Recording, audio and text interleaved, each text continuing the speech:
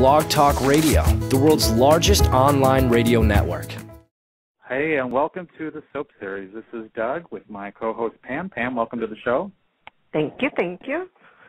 Right when I push the Days of Our Lives theme music, we have our guest that joined us. Welcome, James Scott, to our program. Hello. Good to be Hi, here. James. I made it exactly on time. I'm glad to be here. Oh, thank you for coming. Lauren said that since she was your on-screen stepmommy dearest, that she would make sure that you called on time. Yes. We were working together just a few minutes ago, so I was reminded several times today not to be late, and she reinforced how fantastic the show was and how wonderful all of you were, so I'm very excited. Thank you so much. Well, thank you so much. We're very honored to have this opportunity with you. The fans are really what drives our show. We always ask the fans who they want, and we've been looking for a way to get a hold of you. And we had Lauren on a few weeks ago, and she was a wonderful guest. And she said, "Well, I will talk to James and see if he can come on the show." And I said, "Oh, thank you so much. The fans would love it. You have a lot of people listening in tonight, so your fans are really excited." Good. Well, I'm excited to be here. I think I mentioned this to you earlier. I have until about 6:45, not quite the whole hour, but unfortunately I have a work dinner that's going to be just before 7. So. That's okay. We understand. Yeah. No problem. So, how was your day of filming today? My day of filming was wonderful. I was working with Lauren Koslow. Somebody who I adore and do not work nearly enough with, in my opinion. I wish they wrote more scenes.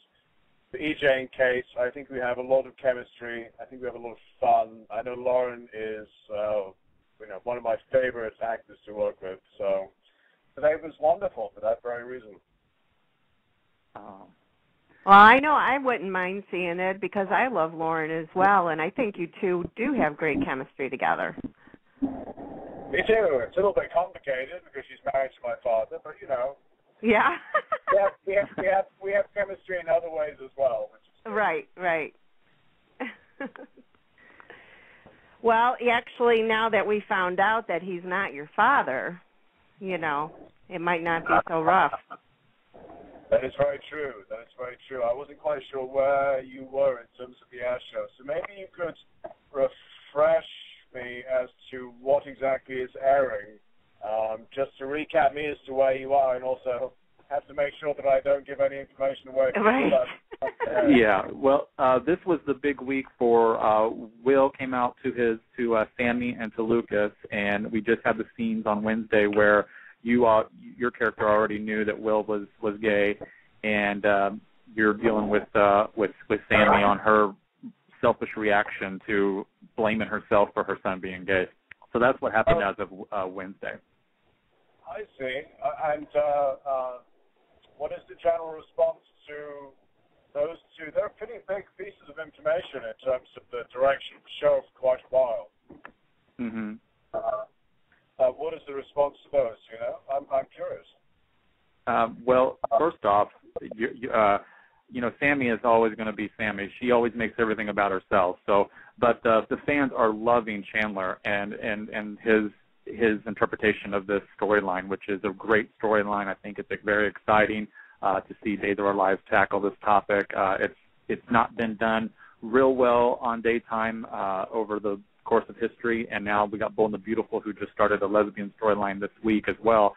So, I mean, it's a good topic for people to watch, and I think Chandler has done a great job by maybe helping other people who are dealing with the same topics in their own lives, and it's been really great. And then your chemistry with Chandler as well is wonderful. So many people love the interaction between EJ and Will as well.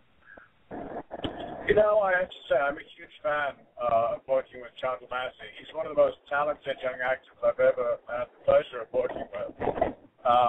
And the way that they've written the relationship between EJ and Will, I've really enjoyed. It's a sort of dysfunctional mentor-mentee, father-son relationship. I think that in a strange way, EJ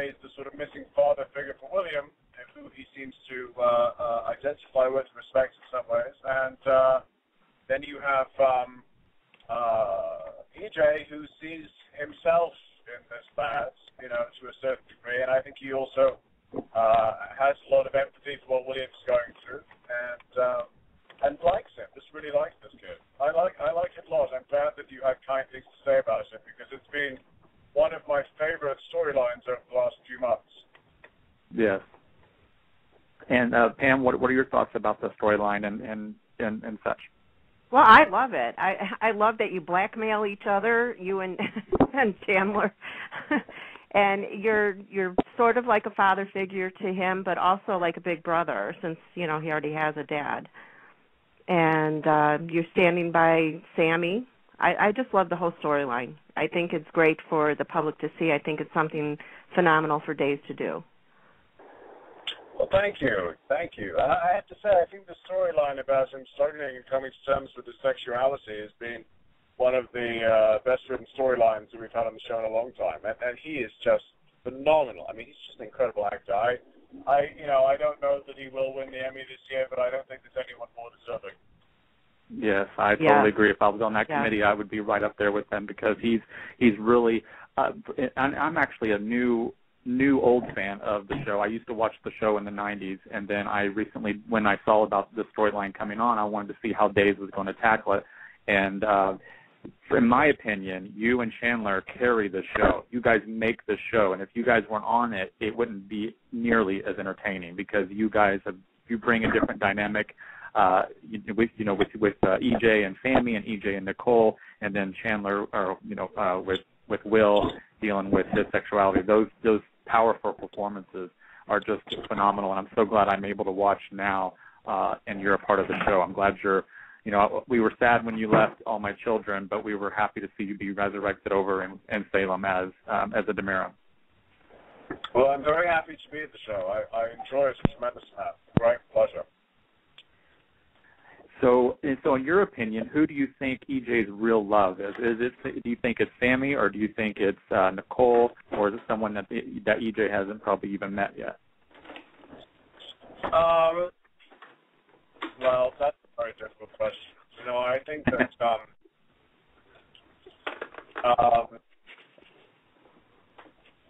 in life, they say that you relive 3 relationships in life. You relive your relationship with your mother, you relive your relationship with your father, and you relive their relationship. Mm-hmm. And I think that the way EJ relives his relationship with his father through Nicole, who loved him absolutely, and she kept pushing her away. Mm-hmm. Had a tough time dealing with it in the same way that he has a sort of relationship with his father. And then, his relationship with his mother is very absent. His relationship with Sammy is very absent. So I feel like, I think that EJ has this big question mark that hangs over Sammy's head. Is she, is she really this girl he's destined to be with? Is she really this girl that he's in love with? Is there really this sort of future written in the stars for them? And there's never really been the opportunity to find out. And when they work wonderfully, and when they fight with the same sort of passion. And I think that it's a wonderfully dysfunctional relationship that they don't know how to separate from one another, because they always feel they have to be attached, whether it be as friends or enemies. And in a way, I think sometimes they hurt one another because they're unable to really communicate how much they love one another. And with Nicole, I feel that in the moments when EJ's been with Nicole, it's somewhat contrived, because the initial situation, they got married because she was pregnant. But, I feel like he was very sincere when he was saying that he really loved her and wants to have a family with her. Although I do somewhat feel like that's wrong for kiss of death. I think if you marry somebody because they have your baby and you want to have a family, that's not a very good reason to get married, and that's been sort of proven. So I think that EJ is, I think there's a good friend of mine who was once dating 3 guys at the same time, and I said, how's it going with these guys? And she said, I'm so in love. And I said, well, who are you in love with? And she said, I love the one I'm with. And I sort of think that EJ's a little bit like that. He loves the one he's with. Yeah. that's a good way to interpret that role. Exactly. Now, what was it like playing on All My Children with Thorsten Kaye? I think he's another great actor. Thorsten Kaye is an extremely talented actor. He's extremely talented. You know, I hear he's doing very well for himself. He has a role on this new Smash television series, which I have not seen, but I gather is very good. Yes. And he's a good actor. He's very. There's a lot of, I think, depth to the way that he carries himself, and his performances tend to be very subtle and nuanced, and very patient as well. He picks his moments very carefully. He's a good, smart actor. Yeah, I certainly, I learned quite a bit from working with Thorsten. Now, I have some questions. I actually have a lot of questions from Twitter fans, and one of them is from Rachel Averin. And she wants to know if you have any interest in making films. She said Hollywood needs a handsome, up-and-coming leading man your age. Well, that's very kind of her. It's a very generous compliment to give me. Thank you, first of all. Every time I answer this question, I sort of am damned if I do and I'm damned if I don't. Everybody would like me to say yes, and then as soon as I say yes, everybody says, well, you're not leaving the show, are you? You have to pick one or the other. Nobody's going to sign me for a movie if I'm under a long-term contract with soap operas by now. So, would I like to do it? Yes. My favorite thing about working is paying my mortgage. While I'm doing that, I'm quite happy. But, we shall see what happens. I have a contract for another, year and a half, something like that. So. Well, we're happy to hear that. Yeah, no, I'm happy. I love my job. I'm very happy working where I work. Can be a little kooky some days, but that's all part and parcel of being on a daytime show. Now, what's the difference between working on an American soap and working on a British soap like EastEnders? They're very different. Soap operas are very representative of the culture in which they are developed. So, I would say America is a very aspirational country. It's a country that's sort of built on this premise of achievement and dream, this ability to be able to, for everybody to be able to rise up through the system, attain success financially, politically, socially, however it may be. It's a much more capital-driven economy than in England. There's much more, I think, emphasis placed on the accumulation of money in this country. And those values you see in the show itself. This show is made up, as many of the soap operas are, of communities who have a lot of money, where the success is sort of, a barometer of that success is their wealth, and they run companies, and they're powerful, and they have jets, and they have all these other things, and it's sort of escapism. The audience watches these shows because that's not reality for the people of this country, and they watch these shows to escape reality, and the storylines themselves are all the same. American storylines move much more quickly. I think that they're very differently produced. Their audience is, of course, massively smaller. You have a show, a soap opera in America maybe gets 4, 5, 6 million viewers a day for an hour show. A population of 300 million people in this country, so maybe you get 1.5%, 2% of the population watching the show. England is a country of 60 million people. Number one rated soap opera out there gets between 10 and 20 million viewers. That's between 1 in 6 and 1 in 3 in the country. So, right. Yeah, I know it's a bigger audience in England. I have a few friends out there, and I know they tell me they watch them all the time. It's very different. Now, they also have to look at the comparison between the two. England, like America, is a predominantly working class country to a significant extent, but they don't have the same sort of aspirational culture that you have here. And consequently, their shows, all of them, are based around working class, everyday communities, blue collar communities. These are people who are struggling to get by day to day, who are having to deal with the realities of life, as most people in America know them. And the audience connects to the show by the show having characters that resonate with them directly, that they can relate to. Whereas in America, this sort of escapism, which is what the genre really personifies, is not characters they can relate to, but characters they can escape to. Right. I think it is very representative of the differences between the two cultures to a very significant degree. So the type of entertainment, the way in which it's communicated, the dialogue, the beats, the whole thing is representative of a number of things. And of course, they're representative of values as well. A soap opera represents the values of that society. So American soap opera values, if you do something wrong, you get caught. Right. Cheating on your partner's wrong, you get caught, there are consequences. Murder is wrong, you get caught, there are consequences. And obviously, those are obvious ones, and they're similar between the two countries, but there are subtle, more nuanced values that are different, and you get to see those at the shows as well.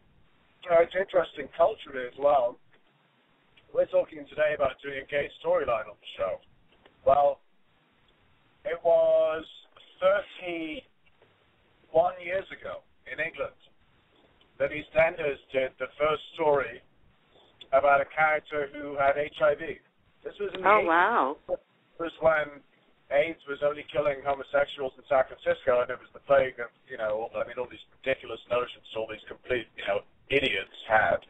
Right.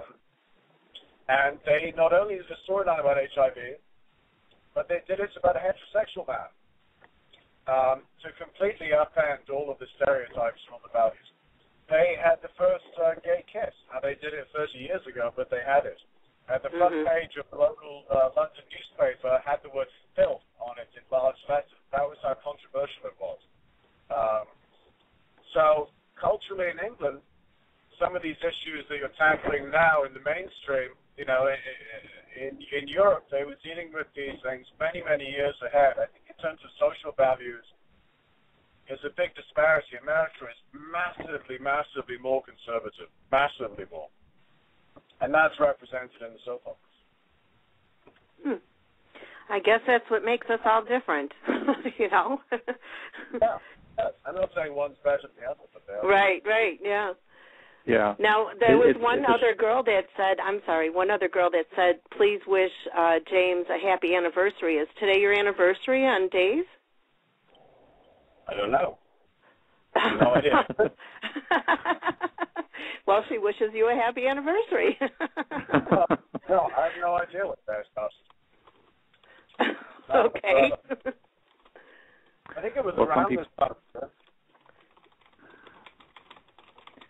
Yeah, and what you were talking about with the European culture versus United States, it's a shame that other cultures have embraced those type of storylines and stuff over much earlier than we are getting it here in the United States. And I'm always looking for good storytelling, and if somebody can do it like they're doing it now on Days and on Bold and Beautiful and on Prime Time and movies, if they can do it in a good way to help represent our community in the gay community, it would help a lot, because now we have the president who's endorsing and saying and right. for it.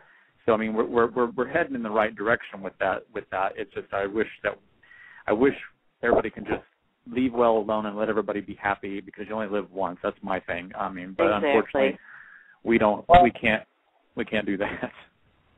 Yeah, I mean, America's, I think, a much more socially conscious country, but also, unfortunately, the politicians would much rather that you cared about two men living together and getting married, that you care about their economic or their foreign policy, or that you look into it in any detail, because nobody wants that kind of scrutiny. So they come up with these social issues that distract the electorate on issues that are really a non-entity to any significant degree. I mean, if you live in a state that they suddenly make gay marriage illegal, it's not going to, the world's not going to come to an end. It's really not going to have that much impact on your life in a negative way. It has a positive impact on lots of people's lives. So there's sort of, it's to everybody's advantage to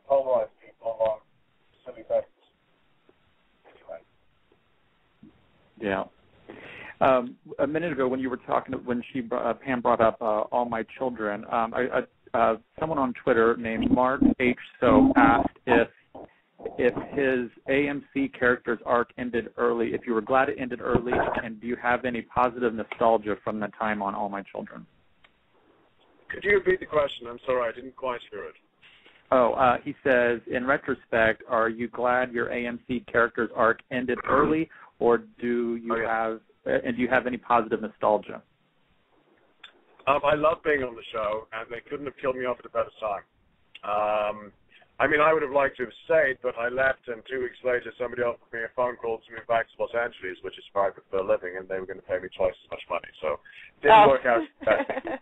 Didn't work out too badly for me. Though at the time, obviously, you don't necessarily see that. I had very good experiences. It was my first show. It's a network-run show. It's very well run. They have very talented actors. And I was thrown in to work with Alicia Minshew and Torsten Kay, who were extremely talented actors. Right. And into a big storyline. And it was a great way to learn about the genre and also to train as an actor. And it was an absolute pleasure. I mean, I really had very little but fantastic things to say about my experience. There were a lovely cast, fantastic crew, and I think it's a great shame that they were cancelled. I also sort of feel, unfortunately, it's rather unnecessary. They were cancelled, but, you know, I don't make the decisions. Yeah, and that's how kind of where our show, Pam and I have, that I created, had come from. We're working really hard to save the 4 remaining soaps and also make a home for soaps to go to because of SoapNet being canceled as well. We're trying to find a soap dedicated channel to be on cable, as well as trying to show that the need for soaps is there, and we're not going to let any more go without a fight. And we're working really hard. First, my show was just going to be a weekly show where people just call in and talk about their passion for their soaps. And then I thought, well, let me see if I can reach out to the cast members of all these different soaps, past and present, both the canceled ones and the ones that are still on the air. And since I've done that, we've been booked 4 nights a week for the last few months, and we're approaching our 6-month anniversary already. And there's people that are, you know, as Lauren has done, you know, to get you. There's talk on sets about what we're doing. So Pam and I are working really hard to help protect your future and our future as fans, because we need this place of Soap World, because we use it as a therapy, and you guys are like a family to us. We look forward to seeing you every single day, and if we lose another soap, it's just going to just destroy so many more people who are fans. You know, we're working really hard to do it. So that's sort of a little backstory. Well, I appreciate that. You know, there's no reason why the soaps can't have a future. If you look at shows like Mad Men, who get a smaller audience than many of the shows it costs as much to produce, the move to cable is obvious. The problem is this, and Passions proved this, although it was hard to qualify it exactly. When you move a show, there was a time, for example, when Fox was interested in buying Days of Our Lives. Didn't really go anywhere. It was a conversation they had. But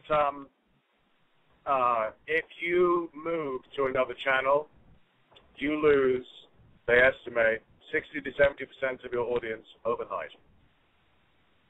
Really? Because people don't change.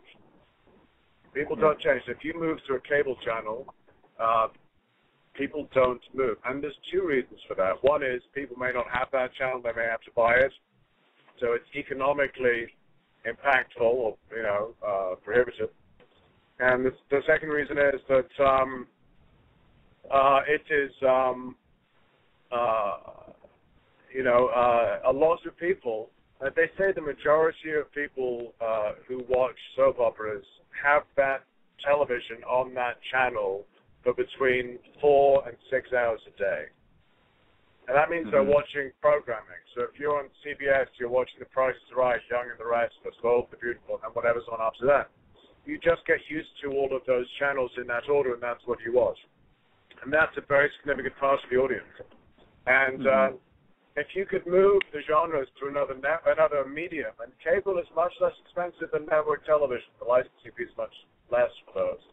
If you could move it over, and you could move the audience, then the shows would be in a very strong position. But typically what's being determined is that the audience does not move.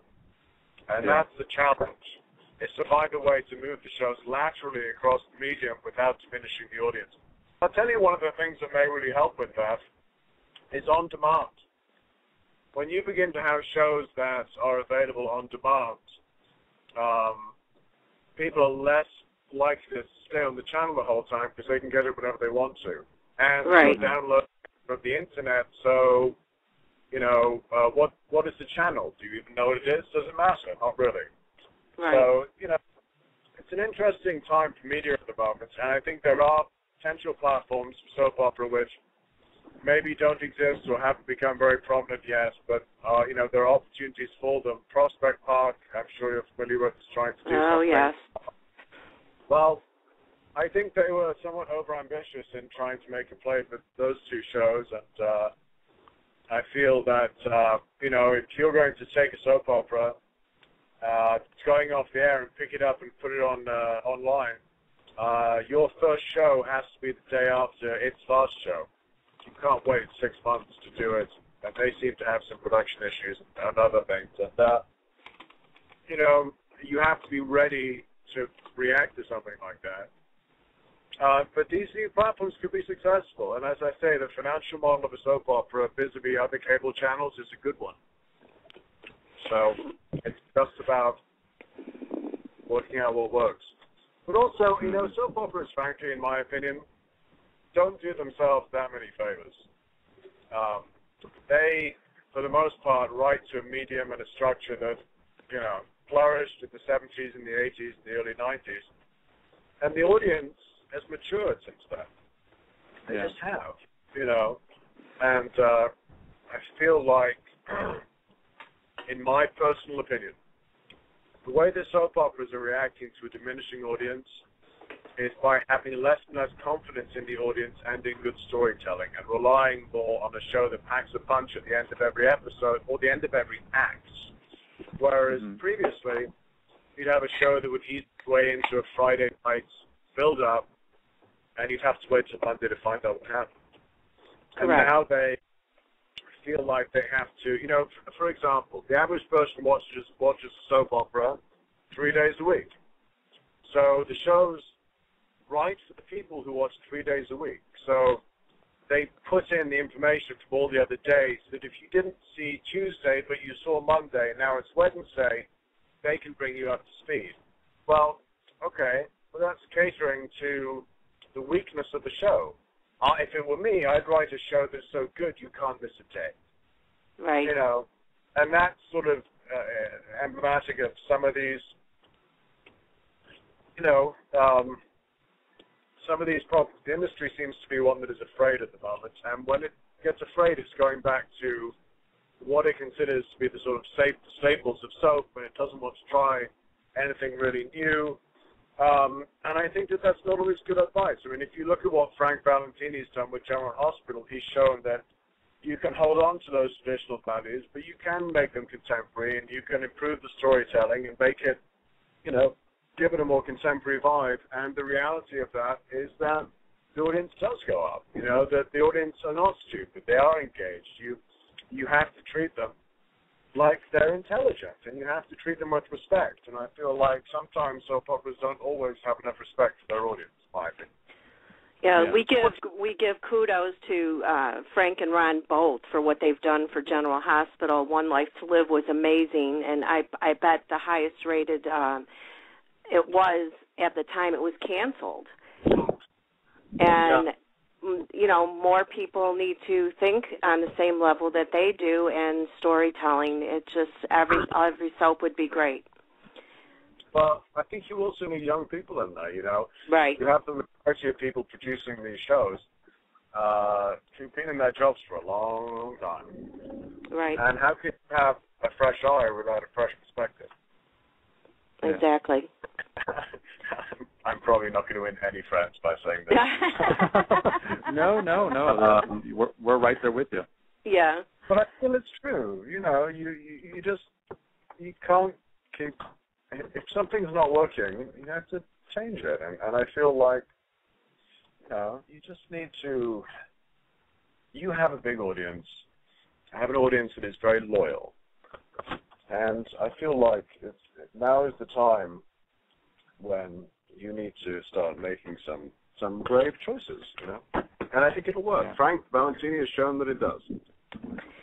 Yeah. What is your opinion on the revolving door of the actors that just came back that are so loved and now all of a sudden they're gone again? On our show? Or Yes.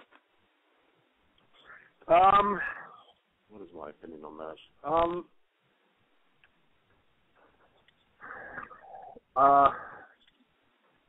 I think it's representative of a show that is in a state of distress. You know, I think it's representative of a show that is trying to throw things at a wall to see what sticks. And what they're not realizing is they need to build the wall before they start throwing things at it. Mm-hmm. And, you know, when you make as many changes as our show has made, how many head writers or executive producers we've been through, I don't know. It's not a sign of strength, it's a sign of weakness, and it's a sign of, you know, dysfunction. And they need to get on top of that, and they need to start being consistent. And, you know, I feel like Gary Tomlin is coming in now as head writer. I like Gary. He knows the show. He knows the characters. I think that he, you know, I think he's somebody who is a very smart choice to bring in as head writer. I was certainly very happy to hear him come in. They'll do many aspects of the, you know, the show that Dan and Marlene wrote. I mean, everything you're watching now, which you're praising, they wrote. So we'll see. You know, we'll see. As far as the actors changing around, it's disappointing. You know, I think it's disappointing. That they would do that. I don't know why. I feel like Sarah Brown is a wonderful actress. I really think she's fantastic. I don't think they used her enough, unfortunately, but she could have been a tremendous asset to the show. Right. You know, I think Christy Clark's wonderful. Patrick Muldoon's wonderful. You know, I think that, but by the same token, we have a lot of people on the show. Right. You know. Yeah, so we know everybody can't be, you know, in front at the same time. It's nice just to see them back again, I guess, for the people that, like myself, watched them over the years, and then they were gone, and now they're back again, and we're like, oh, yay, and then all of a sudden, oh, no, they're gone again, you know? Well, I don't feel like, you know, you don't always have to make it so cut and dried. Not to get the technicalities, but you can have people on contract, and you can have people coming back on reoccurring roles. Right. You don't, you know, you can have people coming in now to the show with enough frequency to make them present, but that's above my pay grade to make the decisions. And Lauren is sending you a message. Love from Mommy Dearest to my darling stepson / lover / partner in crime. Oh, that's very sweet of her. Very sweet of her. She is something else. She is great, and I know you guys probably have so much fun on set together. You guys are both amazing. Oh, we do. We have an absolute blast. She is really, really fantastic. Yes, no, she is about as much fun as you can have with your clothes on, as they say. Yeah. Well, since we have to cut short at 9:45 here, in about 11 minutes, when we're going to take a couple callers. We normally have a lot longer for the callers, but we'll have you back later in the fall, and we can take more callers then if you're able to come back in the fall. So let me go ahead and get a couple on here. For those that are listening, try to make it quick since we're running out of time, and there's quite a few people on here. So let's start here first with Travis. He was the first one to call in. A second while I pull that up.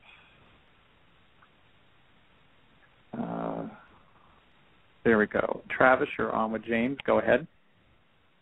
Hi, James. Hello, Travis. How are you? Very well. I'm a huge Days fan. Been a fan for many, many years. And I just want to thank you for all you do on the show. You guys are just amazing. You put on a great show. So just thank you very much for that.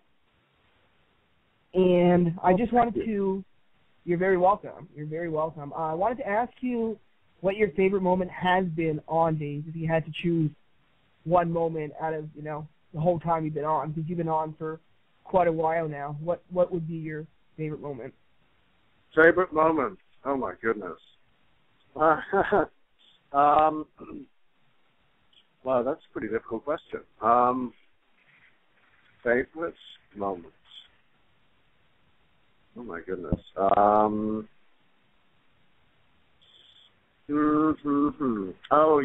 I can't tell you because it hasn't aired yet. Oh, that's frustrating.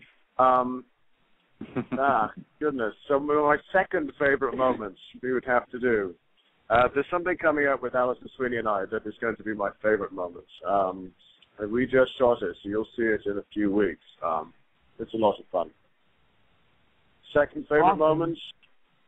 Yeah, it's really good. There's what can I say?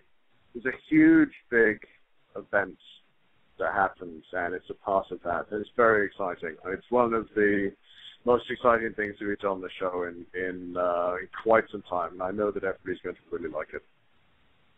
Well, that's good enough. That's awesome. That's perfect, James. I just wanted to say I'm a huge fan. Love what they're doing the gay storyline, and just look forward to seeing what's to come with Dave. And just thanks for taking the time to come on the show. We appreciate it. No, it's my pleasure. Thank you very much for calling in. Thank you, Travis. You're very welcome. Thanks, Travis. You're welcome. Thanks, guys. We have someone calling from Denmark. Her name is Stacy. She's been on hold this whole time for you, James. Stacy, welcome to the show from Denmark. Hi, James. Oh, thank you. Stacy, how are you? I'm fine, thank you. And my question is... Thank you. Yes. By the way, I love EJ, I love Sammy, I love Sammy. And my question is, do you still believe in EJ and Sammy as a couple? Do I think they will be a couple? No, do you still believe in EJ and Sammy as a couple? Do I believe in them? Yeah. As a couple? Absolutely. Yeah. Absolutely. Oh, my goodness. They have incredible sexual chemistry. And I feel like, I mean, this doesn't matter how you slice it and dice it. They are two people who are very, very drawn to one another and feel very connected to one another. And, I have to say, in all the time that I've been on the show, they have never really written that relationship, and I would really like to see them do it at some point because I do feel like it's one that has a lot of potential. So we'll have to wait and see. They seem determined not to write it for whatever reason. But yes, I do think so. I mean, EJ has really only had two significant love interests. I mean, obviously there was Nicole's sister, briefly, but it goes back to Nicole and Sammy, and I feel that it is very conflicted, but there's certainly the potential for a great relationship with either one of those, certainly with Samantha as much as Nicole. Thank you. Well, thank you, Stacey, for calling and staying on hold. Bye, James. Thank you very much for calling. Thank you for calling. All right. Up next is Rose. Rose, you're on with James. Go ahead. Hello. Hello. Hi, Rose. Hi. Hello. How are you? How are you? I'm very well. Thank you. How are you? I'm doing wonderful, thank you. My biggest question is what really got you into acting? I mean, was it something you've always wanted to do? And who would be your role model towards that? It wasn't something that I always wanted to do, but it was always something that I felt I would do. If that makes any sense. It's something that I've been. I wanted to do it for a long time. I got into it when I was young, which was a good time. And in terms of a role model, that's a difficult question to answer. I don't know that I've ever really modeled myself. I don't know that I've ever really modeled myself on any one specific actor. It's a good question, though. So how did you get into the acting world? I mean, I decided it was something I wanted to do, so I just started studying. I went to school in England, and then I went to school in California, and before I knew it, You were acting. Very lucky. Uh-huh. Very, very good. Very good. And of course, we all love you, and you do such a great job as any character you play.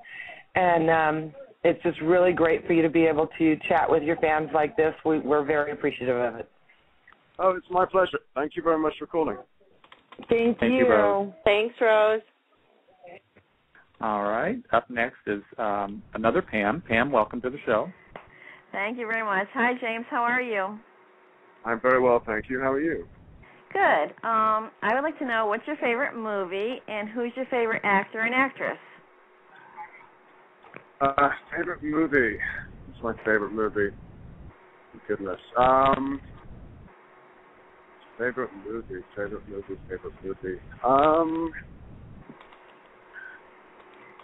I'd love to give some really sort of highbrow, intellectual, artsy, intelligent answer. But I'm sort of going somewhere between. If I'm going to sit down and watch a movie, something I've seen many times, it could be The Goonies, it could be Ghostbusters, it could be Goodfellas. I'm really, I certainly like a pretty diverse range of cinema and film, but in terms of the ones that I watch the most, I watch things that are fairly mindless and entertaining. In terms of an actor and actress, I'd say Helen Mirren, and an actor, Ian McKellen. Very good. I love The Goonies. It was a great movie. It's a great movie. Well, I'll get going, and thank you very much, and I enjoy watching you every day on Days. Wonderful. Thank you. Thank you. Thank you, Pam. Thanks, Pam. Bye. All right. We'll take one last call before we go. Just a second here. This is David from Canada. David, go ahead. You're on with James. Hey, James. How are you doing tonight? I'm very well, thank you, David. How are you? I'm pretty good. I just wanted to say that I'm a really huge fan of yours. And I've been watching you since you came onto the show. And what else? I'm kind of starstruck right now, so. Oh, please, don't be silly. Trust me, nobody excited. Right at this very moment, I'm walking around Whole Foods trying to grab some vegetables to throw in the back of the car before I go and get some dinner with some friends. So, you're talking nobody exciting. Trust me. So anyway, I wanted to say one thing and then to ask my question. Like if I were to choose a show for you to guest star in, I would like to see you be on the Game of Thrones. Oh, I like that. That's a wonderful show, and they hire quite a lot of English people, so I would like that very much. Of course. Okay, the question you were going to say something. No, go ahead. You were about to ask a question. Okay. The question I had was, I was wondering, with the English soaps, what's the difference between like the amount of the dialogue that you would do in a day, and the amount of shows you do in a day? Well, that's a good question. The difference in terms of the amount of dialogue, I mean, they're set up fairly differently. First of all, they all last for half an hour, so right off the bat you have a little bit less material, but they, for the most part, don't have any commercial breaks, because the way television in England works, majority of the channels don't have commercials. Oh, really? So, yeah, you pay a licensing fee for the BBC television service, which is, I think, about £100 a year. So what's that, £9 a month, so what's that, $12 a month, something like that. And you don't get any commercials. There are some commercial television stations, but I think most of the subs are on the non-commercial stations. And so that means that our show is 42 minutes, over an hour. So these shows are something like 28 minutes over half an hour. So not a huge difference. In terms of the amount of shows they shoot a day, I really don't know. I feel they have multiple crews and multiple locations, so they can shoot more. We have one crew in one studio. Also, a lot of their stuff they shoot outdoors. So, this is a very different operation. When you have, I think that they have more in terms of budget to be able to play with than we do. So, I'm not that familiar with it, but my guess would be that they shoot less shows in more time, and that the way that the scripts work is that they are probably a little bit lighter per character and a little bit heavier overall. Wow. Okay. Thanks for taking my call. Thank you. It was my pleasure. You, David. Thank you very much for calling in. Thank you, David. Thank you. I can probably take one more caller if you like. I'm actually running a bit late, so. Okay. I have one more question if you wish. All right. Next one is area code 760. I didn't get your name, but you're on with James. Hi, I'm Jennifer. How are you doing, James? I'm well, Jennifer. How are you? I am doing great. Even better now that I'm talking to you. Well, that's very kind of you. Thank you. Well, you are my favorite character on the show. I'll try to make it as quick as possible. My question is, what are your favorite qualities about EJ? My favorite qualities? Mm-hmm. Well, I feel that EJ is a man with very few redeeming qualities. He's kind of he's sort of a selfish, pesky narcissist who is kind of a prick most of the time. He's chronically that's what I love about him. Well, I suppose that would sort of be true. Maybe that's some of my favorite qualities as well. He is.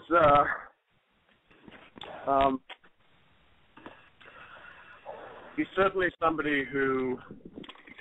I have fun with him. The nice thing about him as a character is he doesn't really have any boundaries, and that means that. I think that, it really means that he's able to make choices as an actor. I'm able to make choices as an actor without any real limitations, which is a lot of fun for me. So that would be my answer. The fact that he doesn't really have, if you play Bo Brady, he's a good guy. So. Right. He has to act within certain parameters. If you play EJ, you can be a good guy if you want to. You can be a bad guy if you want to. You really get to choose how you play it. Right. Well, I think my favorite quality about EJ is his love for his kids, and you can always see that coming through. And that's his redeeming quality. Usually what you'll find is that is how he is redeemed in the show. Right. He'll do something terrible, and in some way his appreciation for his family will cause him to repent, if you like. Right. Oh, like I said, that's my favorite quality, and I love the bad EJ, so. Well, thank you. I enjoy playing him when he's bad, too. I bet you do. He has a glint in his eye, and he's just playing around with people. It's fun. Yeah, it looks like it's a lot of fun. So. Well, thanks so much for talking to me. Thank you. Thanks for calling in. Okay, thank you. Bye. Bye-bye. Well, James, one thing that everybody is asking us is, will you ever join Twitter to talk to your fans? That's a very good way of putting that question. I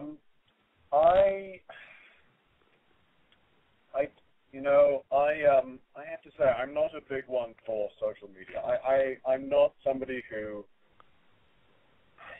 I don't know that much exciting happens in my life that anyone would be really interested in, and I feel like a lot of the information that people put out there on Twitter is fairly innocuous, and also extremely private, and there's very little of my life that I really care to share with many people, and so I don't really know I can understand. I don't know. I don't really think Twitter's for me. It's just not. And also, can I tell you that I went on Facebook. I'm not on Facebook, but I was for about, maybe I joined for 3 months. I didn't go on there once. I mean, I don't know how people have time to do all this kind of stuff. It's, some people, Alice Delaney, she's tweeting and she's Facebooking and she's blogging and she has tout that she uses. All of these things. And it's amazing what it does. She connects with so many people. It's really incredible. But I have to say, she's just sort of technically minded like that. I mean, my cell phone doesn't work within 2 miles of my house, and I love it. You can't get hold of me most of the time. I'm not somebody who likes to be that easy to get hold of, and I don't know. I'm just not one of those people who is very sort of, into all that kind of thing. The fans are very kind. They keep asking, and they're so very patient. But my answer, I'm afraid, is that I don't think it's going to happen anytime soon. And my concern would be, honestly, if I did do it, I really think I'd do a terrible job. It's just not one of those things innately. I do. I think I'd be awful. I don't feel like I'm terrible at replying to people. Awful. If you send me an email, you'd be lucky if you get a reply within a week. And, my voicemail message on my phone, I just got a new phone, so I haven't updated this one yet, but it usually says, "Hi, this is James. You've reached my phone. Please know that I don't check my messages every day and not until the weekend." And I have to put that on there because I don't check my messages every day, and I never check them on weekends. And so, I would just be the worst possible Twittery, tweety person ever. It's a tremendous exercise in frustration for anybody who signed up to follow me. I think they'd find me to be very boring. Well, I personally, and a lot of us in the chat room, say that we respect your privacy and the lack of interest in it. But I just wanted to let the fans are wanting to be able to do it. And if you ever did do it, you could just leave your tweets to be just to reply once a month. Just to have that connection with your fans if you ever did do it. But otherwise, and a lot of people don't realize this. And I talk to a lot of cast members. They get on it and then they become addicted to it, and then they're on it all the time. Like Alison Sweeney is. Well, I have to be candid with you. I see a lot of celebrities who I have what I think is a very unhealthy relationship with Twitter. And I see a lot of. It's a sort of. The whole thing is kind of a lie, really. People. It's sort of a false relationship where you talk to people, but you don't know who they are. But they have an investment in you, but their investment has bias as well. They either really like you or they really hate you. Or they always have some sort of thing. And I see a lot of actors who try and get affirmation through Twitter. They'll send out something in such a way that people will give them a positive affirmation of service. And some people I know tweet a lot, and I think it's sort of I actually think it's a little bit dangerous, but I'm sort of a kind of a bar humbug like that. I'm just sort of skeptical of all that kind of stuff. So I know that there are a lot of many great qualities about it. I know that in terms of connecting with the audience, it's very valuable. I know that it can be a great thing to have if you wish to keep people informed of what's going on in your personal life or your work life, events and promotions and things like that. I also know that, if you get lost in the middle of the jungle and you can treat people, you can get a whole army coming to find you. So you're right. and you do like to go in the jungle, so I know that. So you may want to keep that in mind. I just got back from the jungle recently, actually, in Burma. Oh, you were in Burma?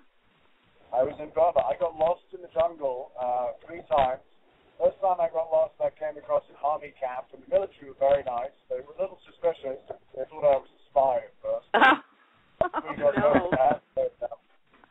They sent me back through the jungle, and I got to make my way through, watching out for the Burmese python and the spiders that were the size of my hand.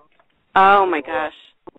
Well, it was interesting. It was very fun, and I backpacked around Burma for 3 weeks. Just took my rucksack and a compass and hiked through all the mountains and had a lovely time.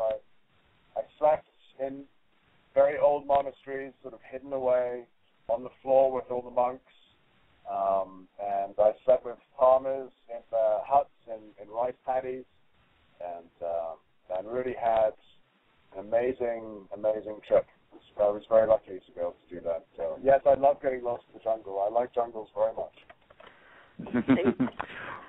Well, we're going to wrap this up because I know you got to get going to your event. So I want to first off thank you so much for coming.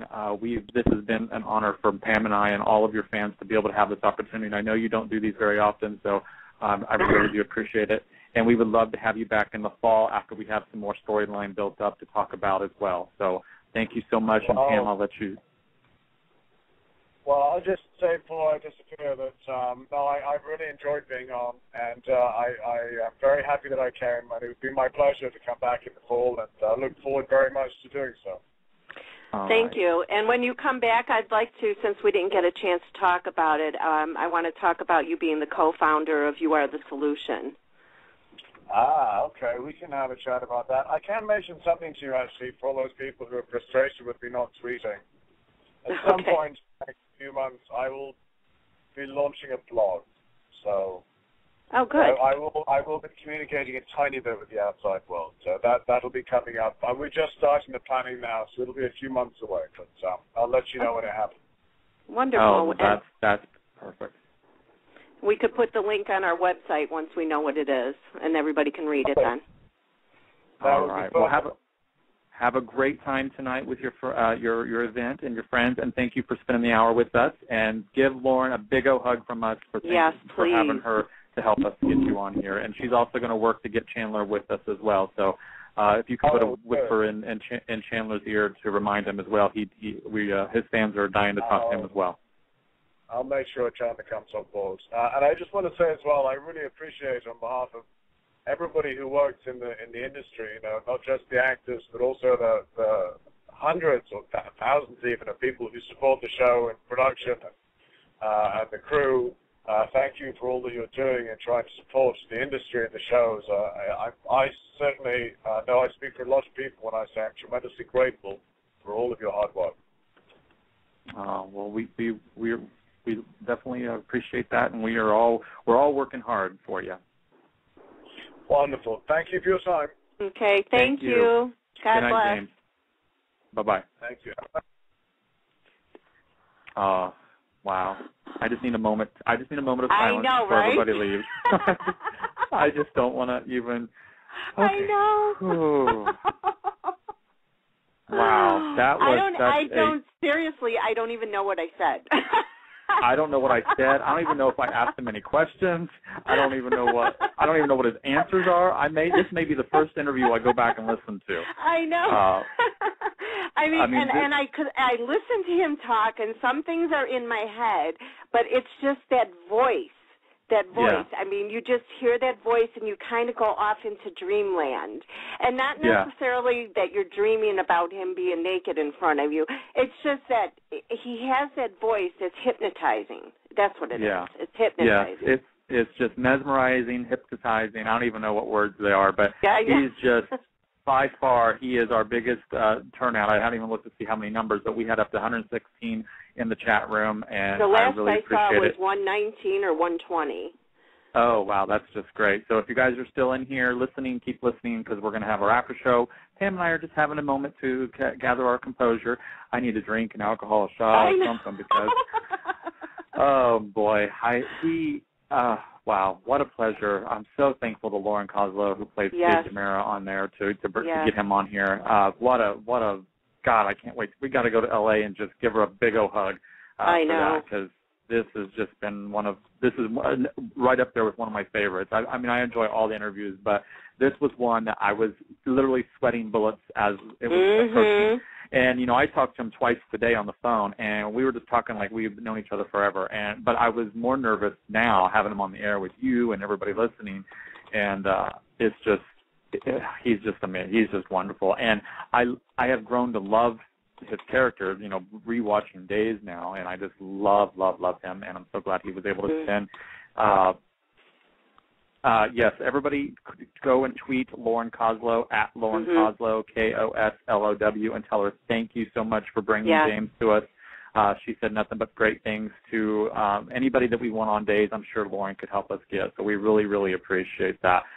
She is the reason we got James tonight, and that we're getting Chandler in June. We don't have a date yet for Chandler, but we are getting Chandler in June. This seeing all the stuff in the chat room right now just blows me away to hear and see all the stuff you guys are talking about in the chat room. It's so rewarding to know that we bring this. I was able to create this and bring Pam on board. I really wish Joyce, who was my original co-host, was able to be part of some of these shows, because she is what helped started the show as well.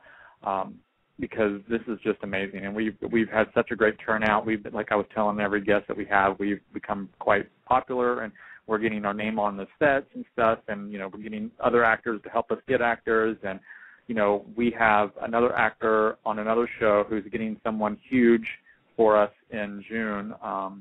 But I can't tell much more about that right now. But there's someone gigantic in the industry joining us in June.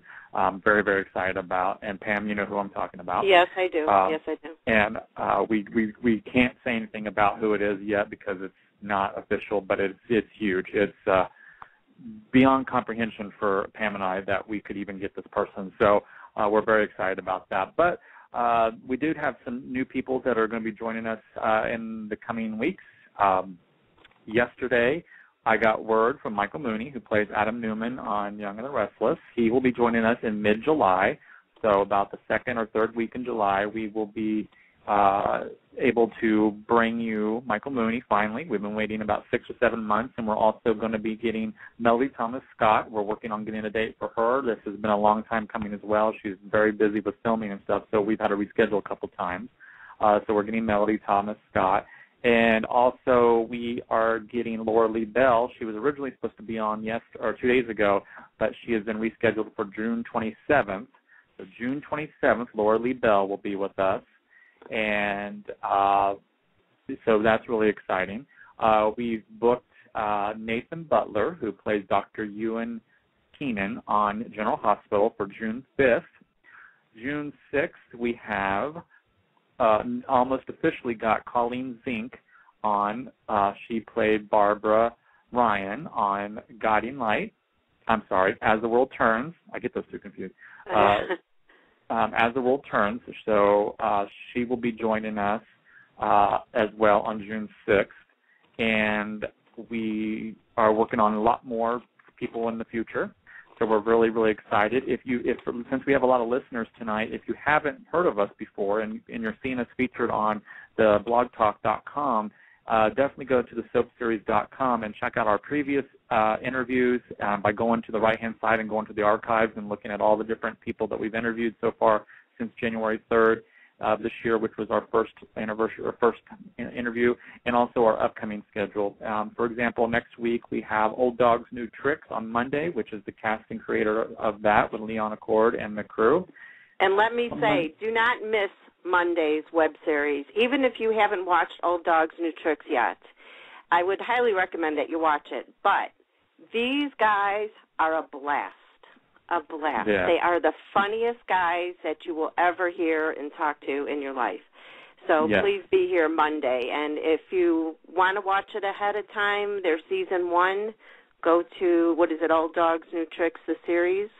Or you can go to the soapseries.com and go to the right-hand side, scroll down to web series. Yeah. Right. And definitely go and check out there. It's only 5 or 6 episodes, and you can get it done within a half hour, and you'll be caught up, and it's extremely funny. Then Tuesday, we have Aaron Spears, who plays Justin Barber on Bold and the Beautiful, very handsome, talented young actor. Then, I say young, he's my age, so I guess young. Then Wednesday, we have Ricky Paul Golden, who was on many soap operas, All My Children, and Young and the Restless, and Guiding Light. Guiding Light. Or was it Yeah, and somebody said something either As the World Turns or Another World. Somebody told me Another the other World, day. Another World. Another Yes, World. he was on Yeah. Another World. I remember watching some videos of him as well. Then we. Oh, by the way, thank you, Brandon, for getting Colleen Zink to come to our show. That's one thing we definitely recommend is, if you guys want somebody on the show, they may miss our tweet invite. So if you tweet them and invite them and tag us in it at the Soap Series on Twitter, then you will be able to, I would love for you to be able to call in and definitely, be part of that show. So then Thursday we have Catherine Hicklin, who most of you know from One Life to Live, and she was married to the Knight Rider guy, David Hasselhoff. I remember her. I remember that, and then she was snapper on Young and the Restless back when I was just a little sperm. Yeah, and she was married to Michael E. Knight, my dad from All My Children. Yes. Yeah. And now she's engaged to Debbie Reynolds' son. Ah, very cool. So I'm excited about that. A lot of people are in there talking about we need more Days stars. Well, we've just started inviting Days last month. We've had Ian Buchanan on, we've had Lauren Koslow, we've had Patrick Muldoon, and now we've had our tonight's guest, James Scott. I think that's all we've had so far from I think Days. so too. And we've had Jason Cook, who used to be Sean Days, but he's now leaving his role in General Hospital. But like I said, if you want somebody, go Facebook them or tweet them and tag us in it, so that way they can reply and we can try to get that hooked up for you. Because we do our best. We work all day for you guys. So we are working on getting more. Also, you know what? Not to interrupt you. Thank you, Eleanor, for putting out the link for All Dogs New Tricks. Oh yes, thank you. That's what our show is, August. He's saying we need more soap stars, period. Well, I mean, that's what our show is soap stars, past and present, plus web series. So we're branching out to every direction possible. Then the following week, you know what, too, before I lose my train of thought, I'm sorry to interrupt you again. There's a lot of events coming up, and you're going to be meeting the stars there. Let them know about our show. Yeah. Tell them you want them to come on. Write it down on a piece of paper for our website. Give them our Twitter names, something, just to get them in contact with us. I'm going to Loving Landview, and I fully intend, I'm talking to Michael Easton and whoever else I can even think now, Trevor St. John, and, whoever's going to be there. I can't think right now. I still have James on my brain. Yeah, right now it's all about James right now. And then and in case you're still listening our numbers are dwindling because everybody's left. Yeah. But also the last week of May, we have on Monday, the last week of May, I don't have the dates, like 25th, I think it is, 26th, is Ragged Isle, which is on the SFN network, sfntv.com. The casting creators are going to be on with us on that Monday. Tuesday, we have Andrea Bogart, who played Abby on General Hospital.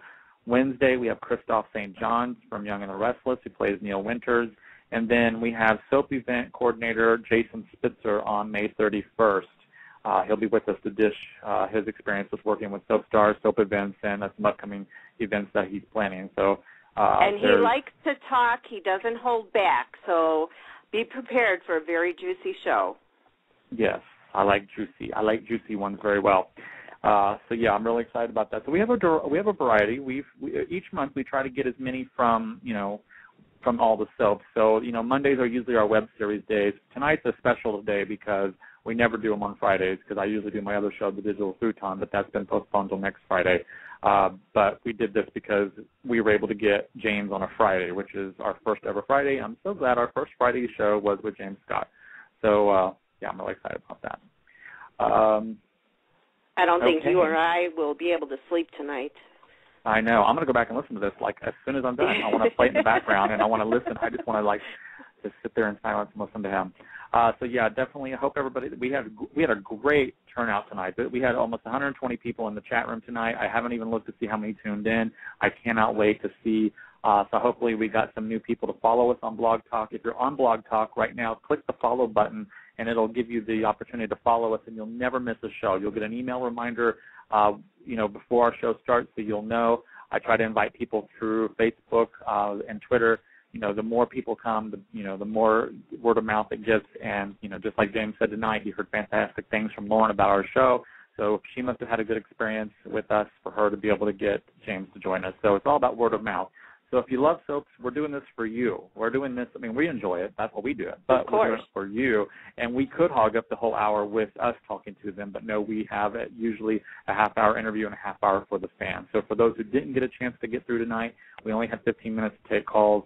So definitely come back this fall when we have James come back, and maybe September, October, we'll have him back and have him for a full hour, and we can take a lot more calls, because there was a lot of people on hold, but I just couldn't get to you. So I do apologize, and thank you for the ones that did get through. I appreciate your time for holding, especially Stacy from Denmark calling and holding for 45 minutes. Gosh, God bless you. Your email, your phone bill's probably going to be outrageous, but it's all for James Scott. So to have that 2 or 3 minutes with James is just definitely worth it.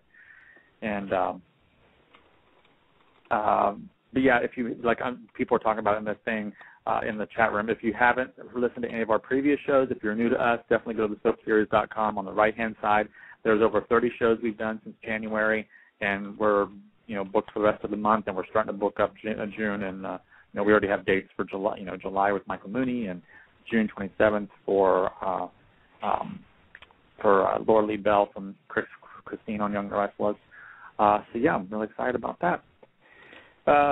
Well, I think we can wrap up. That's about all the excitement. Anything on your mind while we're Need still you here? ask? James. Yes, James. God bless him. And look, and he was shopping at Whole Foods on the phone with us, picking up vegetables. I loved his story about the jungle, but I give him a lot of credit. Anyone that knows me or doesn't know me, I am terrified of spiders. And when he talked about spiders being big as your hand out there, I just about died. I was no. I would poop my pants. Sorry. Yeah. Yeah, I did. I almost said cricket. Yeah, I did. Yeah. I'm so used to. For me, she's always cricket. She's cricket ever since she was brought on as Skip's niece. I think she was Skip's niece. Skip and Carol, I don't know if you remember her or not, or them or not. Skip was a photographer, and Carol was handicapped. She had polio, I think it was, and she walked with a limp and with a cane. You remember her at all? I'm trying to remember. I'd have to go back and look. Yeah, it's been a long time, but yeah, that's how she first came on, as a model and stuff. And I'll never forget when she dressed up with Nina to go try to get the baby back that Rose DeVille kidnapped. And Carol Robbins, thank you, Carol Robbins, and Skip was the photographer that worked at Jabot. And anyway. So thank you everybody who tuned in and is still listening to our rambling.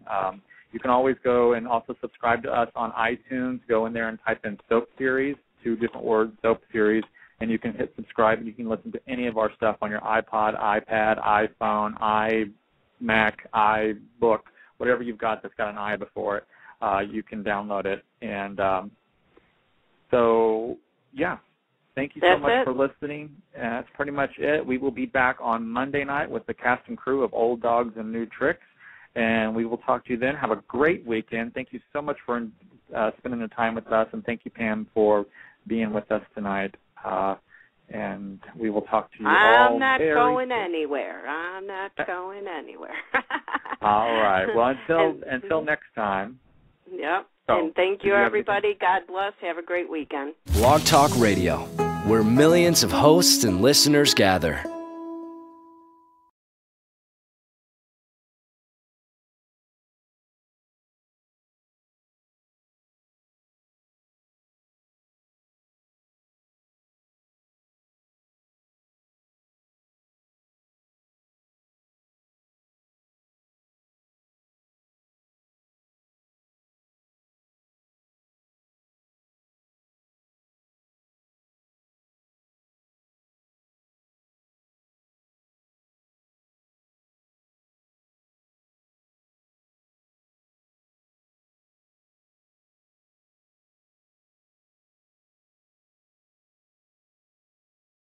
in Salem as a Dimera.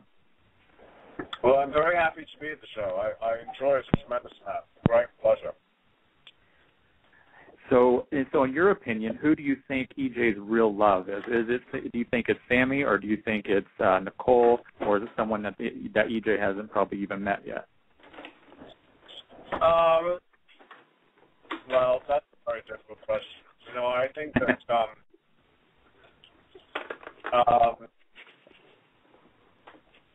in life, you know, they say that you relive 3 relationships in life. You relive your relationship with your mother, you relive your relationship with your father, and you relive their relationship. Mm-hmm. And I think that the way EJ relives his relationship with his father through Nicole, who loved him absolutely, and she kept pushing her away. Mm-hmm. Had a tough time dealing with it in the same way that he has a sort of relationship with his father. And then, you know, his relationship with his mother is very absent. His relationship with Sammy is very absent. And I feel like, you know, I think that EJ has this big question mark that hangs over Sammy's head. You know, is she? You know, is she really this girl he's destined to be with? Is she really this girl that he's in love with? Is there really this sort of future written in the stars for them? And there's never really been the opportunity to find out. And when they work wonderfully. And when they fight with the same sort of passion. And I think that it's a wonderfully dysfunctional relationship that they don't know how to separate from one another because they always feel they have to be attached, whether it be as friends show for quite a while. Mm-hmm. What is the response to those? You know, I'm curious. Well, first off, you know, Sammy is always going to be Sammy. She always makes everything about herself. So, but the fans are loving Chandler and his interpretation of this storyline, which is a great storyline. I think it's very exciting to see Days of Our Lives tackle this topic. It's not been done real well on daytime over the course of history, and now we got Bold and the Beautiful, who just started a lesbian storyline this week as well. So, I mean, it's a good topic for people to watch, and I think Chandler has done a great job by maybe helping other people who are dealing with the same topics in their own lives, and it's been really great. And then your chemistry with Chandler as well is wonderful. So many people love the interaction between EJ and Will as well. You know, I have to say, I'm a huge fan of working with Chandler Massey. He's one of the most talented young actors I've ever had the pleasure of working with. And the way that they've written the relationship between EJ and Will, I've really enjoyed. It's a sort of dysfunctional mentor-mentee, father-son relationship. I think that, in a strange way, EJ is the sort of missing father figure for William, who he seems to identify with, respect in some ways. And then you have EJ, who sees himself in this past, you know, to a certain degree, and I think he also has a lot of empathy for what William's going through, and likes him. Just really likes this kid. I like it a lot. I'm glad that you had kind things to say about it because it's been one of my favorite storylines over the last few months. Yes. And Pam, what are your thoughts about the storyline and such? Well, I love it. I love that you blackmail each other, you and and Chandler, and you're sort of like a father figure to him, but also like a big brother, since you know he already has a dad. And you're standing by Sammy. I just love the whole storyline. I think it's great for the public to see. I think it's something phenomenal for Days to do.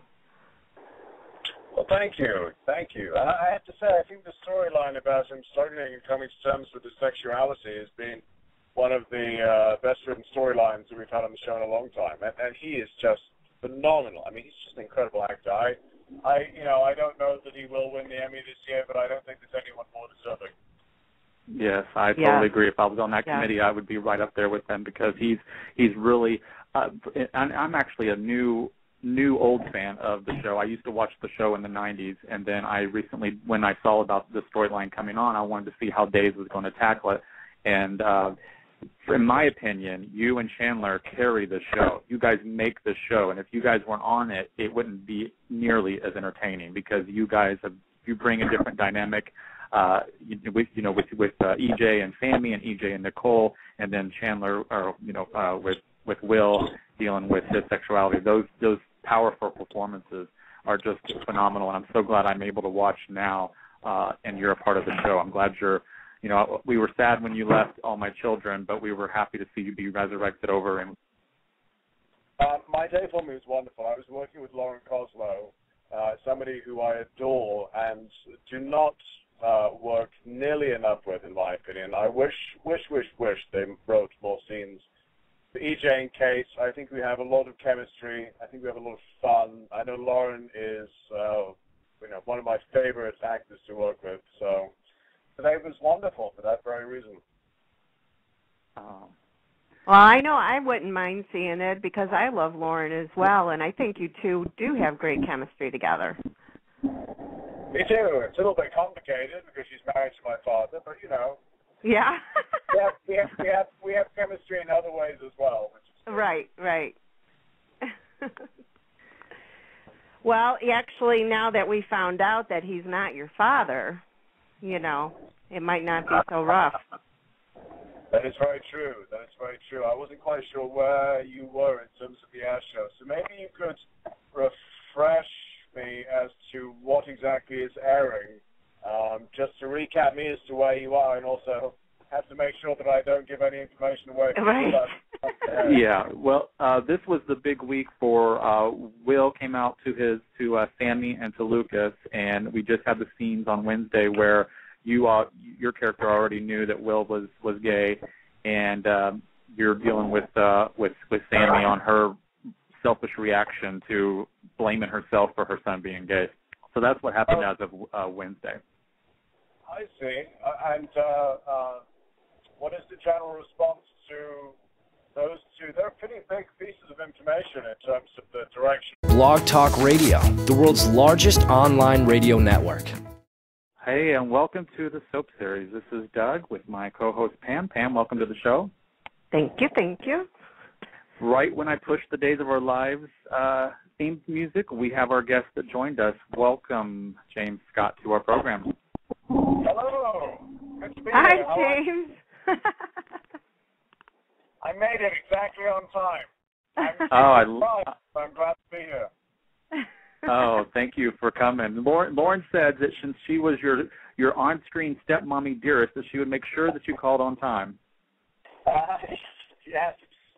We were working together just a few minutes ago, so I was reminded several times today not to be late, and she reinforced how fantastic the show was and how wonderful all of you were, so I'm very excited. Thank you so much. Well, thank you so much. We're very honored to have this opportunity with you. The fans are really what drives our show. We always ask the fans who they want, and we've been looking for a way to get a hold of you, and we had Lauren on a few weeks ago, and she was a wonderful guest, and she said, well, I will talk to James and see if he can come on the show. And I said, thank you so much. The fans would love it. You have a lot of people listening in tonight, so your fans are really excited. Good. Well, I'm excited to be here. I think I mentioned this to you earlier. I have to put until about 6:45, not quite the whole hour, but unfortunately I have a work dinner that's going to be just before 7. So. That's okay. We understand. Yeah. No problem. So, how was your day of filming today?